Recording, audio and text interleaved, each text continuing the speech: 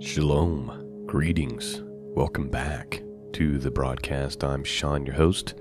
The website is www.scriptureandprophecy.com. Today we are resuming our study in the ancient book of Jubilees, a book found in the Dead Sea Scrolls, actually many manuscripts found in the Dead Sea Scrolls of this book. It was one of the larger finds of the Dead Sea Scrolls as far as manuscripts were concerned. And so we are now we're ready for chapter 36, which deals with the death of Isaac and the death of Leah, and Isaac's last words to his sons, where he once again tells them to love one another, he even have Esau agreeing to this. But come chapter 37, we begin to see this climax of this war that's about to take place between Jacob and Esau. And you'll see that the antagonists, the provokers of this war, were actually the sons of Esau. So pretty interesting. So we won't get to the actual battle or anything today, but we will get to the build-up to that. So that's what we're looking at in the ancient book of Jubilees this morning. Let's start with the scripture of the day today from the Bible app. Here's what it says. It's Psalm 68, verse 5. A father of the fatherless and a judge of the widows is God in his holy habitation. Psalms, book of Psalms. Gotta love that book. Psalm 68, verse 5. All right, I just want to jump right in this morning, so let's delay no further. Chapter 36, the ancient book of Jubilees. Let's begin. Verse 1. And in the 6th year of this week, Isaac called his 2 sons, Esau and Jacob. And they came to him and said unto them, My sons, I am going the way of my fathers, to the eternal house where my fathers are. Wherefore bury me near Abraham my father, in the double cave in the field of Ephron the Hittite, where Abraham purchased a sepulchre to bury in. In the sepulchre which I digged for myself, there bury me. And this I command you, my sons, that you practice righteousness and uprightness on the earth, so that the Lord may bring upon you all that the Lord said he would do to Abraham and to his seed. And love one another, my sons, your brothers, as a man who loveth his own soul. And let each seek in what he may benefit his brother, and act together on the earth. And let them love each other as their own souls. And concerning the question of idols, I command and admonish you to reject them, and to hate them, and to love them not. For they are full of deception. For those that worship them are for those that bow down to them. Remember ye, my sons, the Lord God of Abraham your father, and how I too worshipped him and served him in righteousness and in joy, that he might multiply you and increase your seed as the stars of heaven in multitude, and establish you on the earth as the plant of righteousness, which will not be rooted out unto all generations forever. And now I shall make you swear a great oath, for there is no oath which is greater than it, by the name glorious and honored and great and splendid and wonderful and mighty, which created the heavens and the earth, and all things together, that ye will fear him and worship him. And that each will love his brother with affection and righteousness, and that neither will desire evil against his brother, from henceforth forever all the days of your life, so that ye may prosper in all your deeds and not be destroyed. And if either of you deviseth evil against his brother, know that from henceforth every one that deviseth evil against his brother will fall into his hand, and will be rooted out of the land of the living, and his seed will be destroyed from under heaven. But on the day of turbulence, and execration, and indignation, and anger, with flaming devour fire, as he burnt Sodom, so likewise will he burn his land and his city and all that is his, and he will be blotted out of the book of the discipline of the children of men, and not be recorded in the book of life. But in that which is appointed to destruction he will depart into eternal execration, so that their condemnation may be always renewed in hate, and in execration, and in wrath, and in torment, and in indignation, and in plagues, and disease, forever. I say and testify to you, my sons, according to the judgment which will come upon the man who wishes to injure his brother. And he divided all his possessions between the two on that day. And he gave the larger portion to him that was the firstborn, and the tower, and all that was about it, and all that Abraham possessed at the well of the oath. And he said, This larger portion shall I give to the firstborn. And Esau said, I have sold to Jacob, and given my birthright to Jacob. To him let it be given. And I have not a single word to say regarding it, for it is his. And Isaac said, May a blessing rest upon you, my sons, and upon your seed this day, for ye have given me rest, and my heart is not pained concerning the birthright, lest thou shouldest work wickedness on account of it. May the Most High God bless the man that worketh righteousness, him and his seed forever. And he ended commanding them and blessing them, and they ate and they drank together before him. And he rejoiced because there was one mind between them, and they went forth from him and rested that day and slept. And Isaac slept on his bed that day rejoicing, and he slept the eternal sleep, and died 180 years old. He completed 25 weeks and 5 years. And his two sons Esau and Jacob buried him. And Esau went to the land of Edom, to the mountains of Seir, and dwelt there.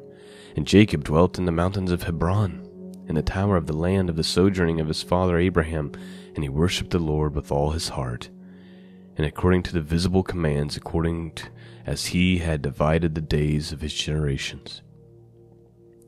And Leah, his wife, died in the 4th year, in the 2nd week of the 4th Jubilee.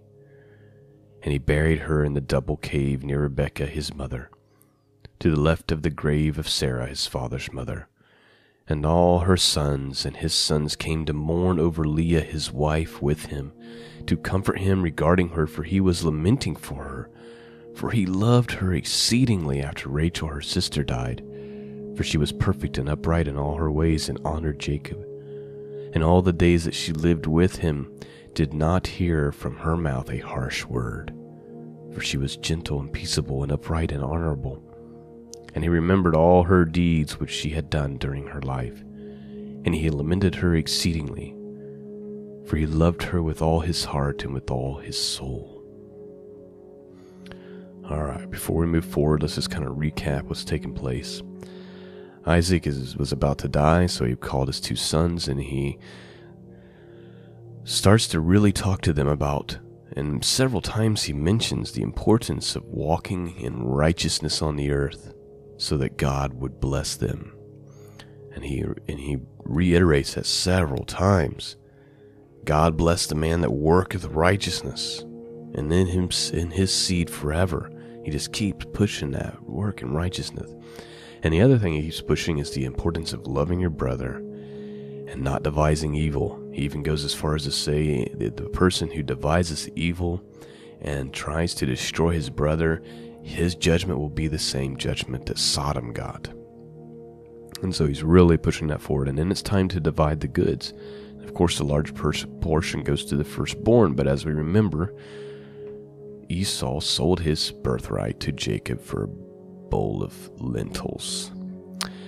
And we actually see Esau acknowledging this. And Esau said, I have sold to Jacob and given up my birthright to Jacob. To him let it be given, and I have not a single word to say regarding it, for it is his. So you almost see that Esau is coming around, that he's kind of forgiven Jacob about all this, and seems to be doing what his father asked.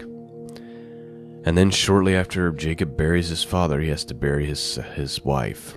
And so he's already buried Rachel, and now he's going to bury Leah.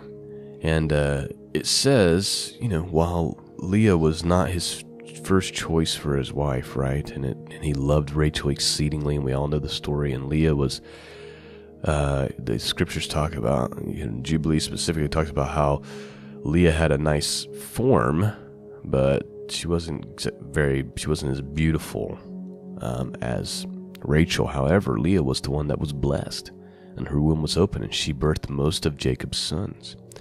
But it says that Jacob came to really, really be in love with her because she never spoke a harsh word to him. She was always peaceable, it says, always upright, always honorable. And so really has a lot of good to say about her. It says he remembered all the deeds which he had done during her life, and he lamented her exceedingly, for he loved her with all his heart and with all his soul.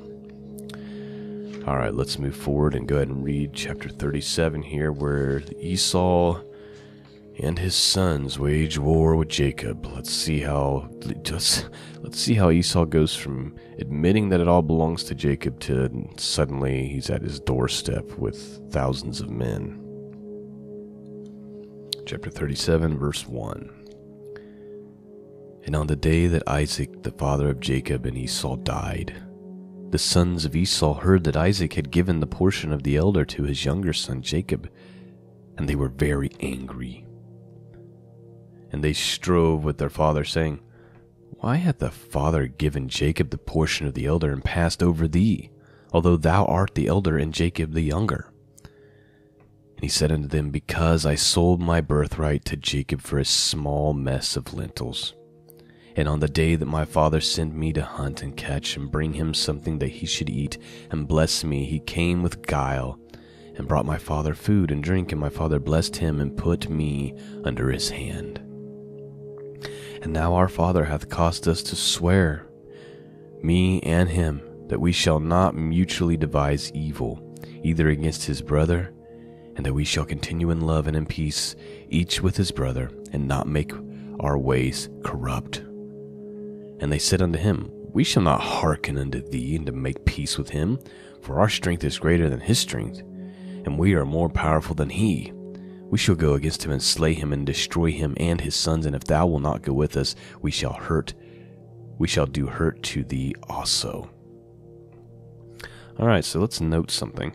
One thing I've noticed about the world is that wicked people typically bring up a generation even more wicked than themselves. Have you ever noticed that? You'll have a couple who they walk in wickedness, but they're tolerable, and then they have kids, and their kids become even more wicked than their parents, and it just seems like it's like the righteous typically raise up righteous people, and the wicked continue to raise up even more wicked. And what we have is, all we have to do is look at the generation that runs the world now. One of the most wicked generations to ever exist, in my opinion. At least since the times of Noah. And what we have here with Esau is Esau lived a wicked life. And now his sons, it says, the sons of Esau, his descendants could be, it doesn't necessarily mean they were all directly his sons. They could have been sons of sons and grandsons and things like that. But they have come to him, and they want to know why they're not being blessed. And Esau explains, because I sold my birthright to Jacob for a mess of lentils. And they said, well, we're not going to hearken to what your father Isaac says. We're going to do this thing. We're going to attack him. We're stronger than we are. And if you won't go along with it, Esau, we're going to attack you too. So this is how evil and wicked these sons are. Let's continue. Verse 6. And now hearken unto us, and let us send Aram and Philistia and Moab and Ammon, and let us choose for ourselves men who are ardent for battle, and let us go against him who do battle. to do battle with him, and let us exterminate him from the earth before he groweth strong. And their father said unto him, Do not go, and do not make war with him, lest you fall before him. So you see, Esau's remembering the prophecy that Isaac had said. If you attack your brother, you're going to fall into his hands. And Esau's pleading with his sons, look, you do this, you're not going to win. It's not going to bode well for you. Let me read it again. Their father said unto them, Do not go, and do not make war with him, lest you fall before him. Verse 8. And they said unto him, This too is exactly thy mode of action from thy youth until this day, and thou art putting thy neck under his yoke. We shall not hearken to these words. And they sent to Aram and to Erdaram, to the friend of their father, and they hired along with them 1,000 fighting men, chosen men of war. And there came to them from Moab and from the children of Ammon, those who were hired, 1,000 chosen men, and from Philistia, 1,000 chosen men of war, and from Edom and from the Horites 1,000 chosen fighting men, and from Kittim mighty men of war. And they said unto their father, Go forth with them, and lead them, else we shall slay thee. So they hire thousands of men, right? About 1,000 men from each of these locations. I didn't count it up. It looked like 4,000 or 5,000 people. And then they come to Esau and they say, Look, you're going to lead these men into battle against your brother, or we're going to kill you. I mean, these are some wicked sons, aren't they? Verse 12. And he was filled with, and verse 12, talking about Esau, and he was filled with wrath and indignation on seeing that his sons were forcing him to go before them, to lead them against Jacob his brother. But afterward he remembered all the evil which lay hidden in his heart against Jacob his brother, and he remembered not the oath which he had sworn to his father, to his mother, and he would devise no evil all his days against Jacob his brother. So his sons kind of force him into this situation, but then after things get moving, that hatred that he had still lying in his heart came forth, and he kind of forgot about his promise to his mom and to his dad about not, and his oath that he made about not attacking Jacob. Verse 14. And notwithstanding all his sons, Jacob knew not that they were coming against him to battle. And he was mourning for Leah his wife until they approached very near to the tower with 4,000 warriors and chosen men of war. And the men of Hebron sent to him, saying, Behold, thy brother hath come against thee to fight thee with 4,000 girt with the sword. And they carry shields and weapons, for they loved Jacob more than Esau.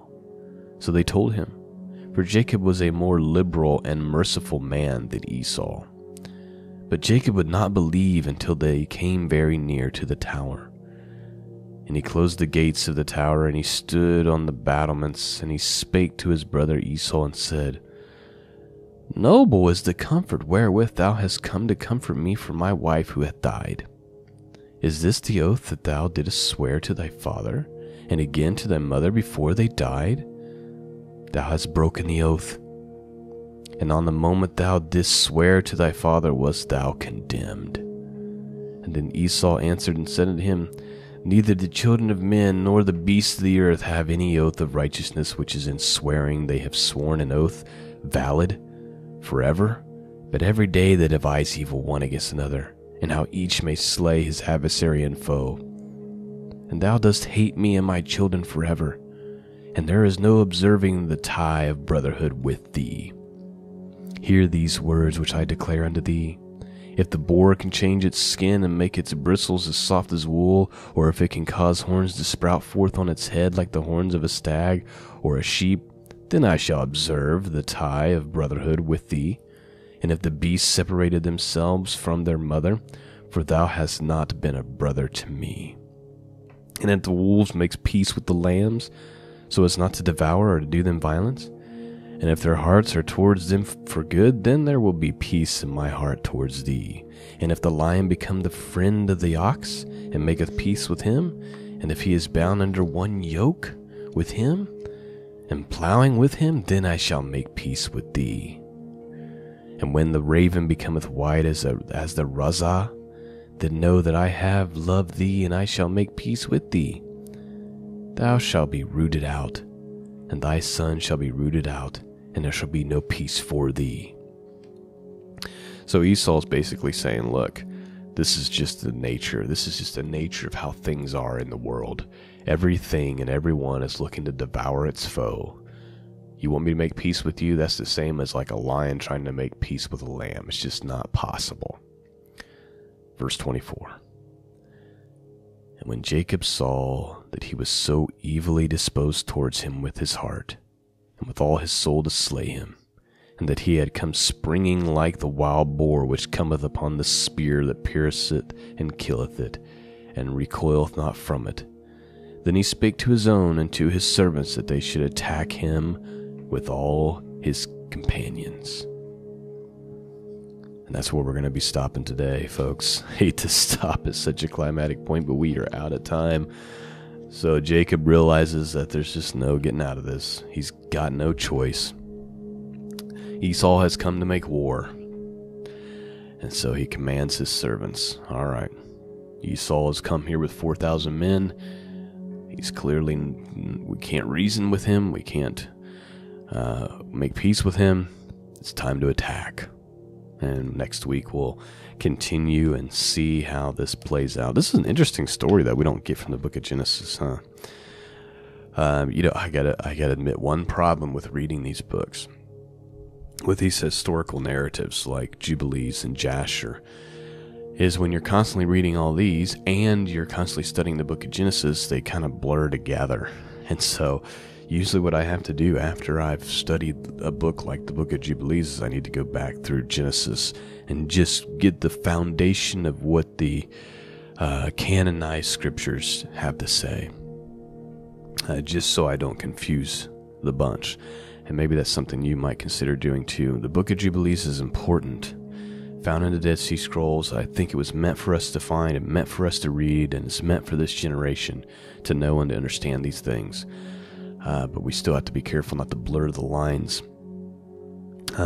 Especially if you're a Bible teacher like myself, because you don't want to be teaching something, call it from the Bible, but it's actually from Jubilees or from Jasher or from Enoch. So you got to be able to keep those things separated. The thing with the Word of God is that you constantly have to be studying it. You can't. It's not like it's a novel that you've read 3 or 4 times, right? It's a constant form of study that requires a lifetime. And sometimes I just feel like, that life prevents me from being able to study the scriptures as much as I want. I want to read them. I want to study the Hebrew language, the biblical Hebrew language. I want to study these commentaries. I want to study these extra biblical books. There's just so much, but life and work and family and all these other things make it hard to make that happen. But I continue to try to get up early in the morning before work, study the scriptures, and to share it with all of you. And I pray in the powerful name of Jesus that this work has been a blessing to you. I pray that on that day I hear, "Well done, good and faithful servant." My biggest fear is to hear, "Depart from me, I never knew you." Right? Like the scariest verse in all the Bible, in my opinion. I pray that I hear, "Well done, good and faithful servant." So I hope that it's blessing all of you. You can support this work by going to scriptureandprophecy.com. It's definitely not required. This work here, this podcast here, is 100% listener supported, free to all. We don't hide anything behind paywalls here. But if you want to support it, you can go to scriptureandprophecy.com. There's several ways to support. PayPal. There's Patreon, becoming a monthly Patreon subscriber, which is huge. And so I really appreciate all of you who do that. And then there is the good old-fashioned snail mail, the P.O. boxes up there at the website. All right, I hope you all have a blessed weekend. And Lord willing, I'll be back with you next week to resume our scripture study. Peace and grace be with all of you. And until next time, God bless.